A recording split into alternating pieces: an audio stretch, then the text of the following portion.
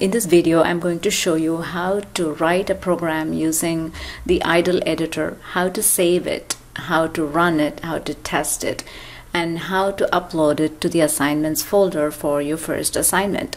So I hope you have watched the first two videos where you install Python and where you have been able to write some commands in the shell. Now we are going to actually be able to write some of these commands and save the program and run it and test it. So if you're looking at your PDF file that I've used for reference, we are looking at section 1.9.3 that talks about the classic first program and how to write this program. So I'm going to start by bringing up my idle interpreter, which we do right here.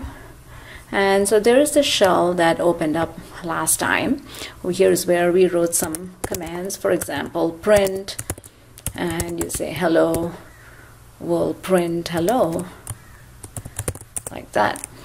Now if we were to put all this in an editor and save it and want to submit it or do something with it, how do we do that? So we go to File and you say New File. And that brings up another window, which is our editor, where we can actually type some multiple lines of program and save it. So we are going to start out by doing the same thing that we did in our shell. So let's have a print statement. And like it says, the classic first program, hello world, within quotes, within double quotes, and you close the parenthesis, and that's it. That's what we have been doing the shell before. You can add a few exclamations. Now we want to save this file. You go File, Save, and make sure you know where you're saving it. Create a folder for your Python assignments. I'm going to put it under Documents. I have PCC, I have CS160, and I have Python assignments, and I'm going to call it Sample A01, and it automatically puts in the extension, and you hit save, and there is the file is saved. Now how do we test it? So you go to Run and you go to Check Module, which will help you check to see if there are any errors, and if you don't see any pop-ups or anything that comes up, then all is well. Then you go to Run and you Run Module, and notice on the left hand side it gives you the output of your program. Now let's add a few comments to this program, say what it does, when it was written, things like that. So if you do 3 single quote, that says this is the start of the comment, and you can say this program was written by, and you can have your name, and let's say it prints some text to the user, which is what it does. Some text to the user, and you can say date created, when it was written, perhaps today's date. And to close your comments, you put 3 single quote again, and that will close it. So multiple lines of comment starts with 3 single quote and ends with the same 3 single quote, and then whatever comes after that is all programmed. So let's write a few more print statements now that we know how to write one print statement. Let's say hello, and why don't we do a brief introduction of you or me or whoever is writing the program. So my name is such and such, and on the next line, print I teach computer science in PCC Sylvania, and whatever else you might want to say, a brief introduction about yourself. I have been teaching for the past 11 years, and you can say something about your hobby if you have any hobbies or whatever you want to put in. And I love Oregon, and whatever else you want to say there as a brief introduction about yourself. And let's see how that looks. Okay, so let's save it. And let's run it. And there we go. And we have noticed when we write 4 separate print statements, they all come up on separate lines. So these are all strings, and that's what we are essentially printing is strings. So as we go through this term, we'll learn more about different data types, different numbers, and strings that we can print, different things that we can do with strings, and so on and so forth.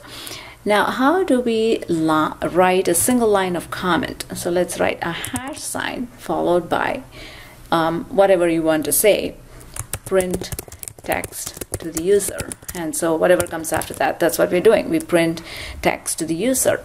Now, it would also be nice to say, ask the user, well, my name is such and such. What is your name? So let's say print, let's say, what is yours? And close. And save this and run it and see what it does. So it says what is yours after it says hello, my name is such and such, what is yours, and it doesn't really wait for the user. It would be nice if it could wait and ask the user to enter their name. So how do we do that? So come here to our program again. After asking the question, let's type in a new statement, and we'll put a comment for that, input statement to read name from the user. So it's a single line comment. That's what we have done there. And how do we read the name from the user, and where do we store it? So this is a very simple example about variables and reading from the user. So we're going to do 2 things at the same time. One is we are not only going to read from the user, but we're going to store the name in some kind of a variable. So let's call it name is the name of our variable, equals input, and here is where I want to say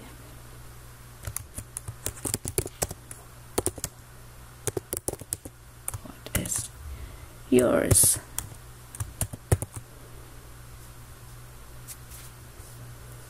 So we'll get rid of this print statement, and when we say input what is yours, it's going to ask what is yours, and it's going to wait for it to read the name from the user, and it's going to put it into this variable name.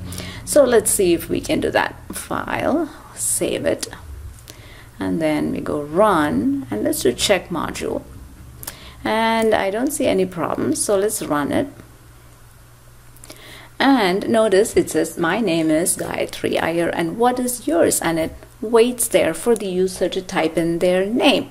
So let's type in my name again, and then it goes on to say the rest of it. So a couple of problems I notice here is when it says what is yours and it gives a name, it would be nice to actually use that name somewhere. Notice we are not interacting with the user. We just read the name and we really didn't use it. And I noticed there is no space or anything here when it asks you, when it prompts you what is yours. It would be nice to have some spacing or a new line or something that asks that gets the input from the user on a different line, or maybe give it some spacing or something like that. So you can do this and put in some space on that line, and let's use the name here. So let's come in here to this print statement, and how do we use that name? So we are going to say hello, and I want to insert that name there. So notice what I'm doing. We do hello within quotes, then you put a comma outside, then the name, which is the name of the variable, goes there, and then I put my quote back for whatever I want to say. So notice now we have 3 different tokens in there. One is the string hello, and a comma to separate that from my variable, which is going to print whatever is stored in name, and then the rest of my statement here. Again, we need to probably put some kind of an exclamation here after the output name and a couple of spaces, so it comes out nicely formatted. So let's test this and see what we get. So it says my name is such and such, what is yours? And so let's type in your name or whatever name we want to put in there, and notice how it says here hello, and your name comes out the name that we type in, and it says I teach such and such, I've been doing this, and whatever else we want to say. Okay, so this is our first program where we have some print statements, and we also see briefly how to read from the user using the input statement, and how to store it into a variable called name in this case. You could test out, expand this program to do a few other input if you want to, but your goal for assignment 1 should be to copy this program and change the name here to your name in the comment, and in some of these sections you can change this text to say something about yourself, and to save it and to test it one last time. Make sure everything is working well without any issues. And then we are going to now upload this in D2L. So you will go to your course. So your course home looks like this. You go to your course home and you go to the assignment section, which is right here, and you go to assignment number 1, and you go down and you say add a file, and you go to my computer and you go and go to upload, and you go and find your file. There is my sample a01.py, and you say add, and once you have added, you can add any comments. You can record audio comments if you want to, or a video if you're having any issues with any syntax or video or any editor problems, whatever it is. Or if all went well, then you can hit submit, and it should submit your file, and you should see a message that says file submission successful. Then you know your assignment has been submitted, and you should get an email that says that your assignment was submitted. So that's how you do your assignment number 1, and how you write a simple program in Python and test it.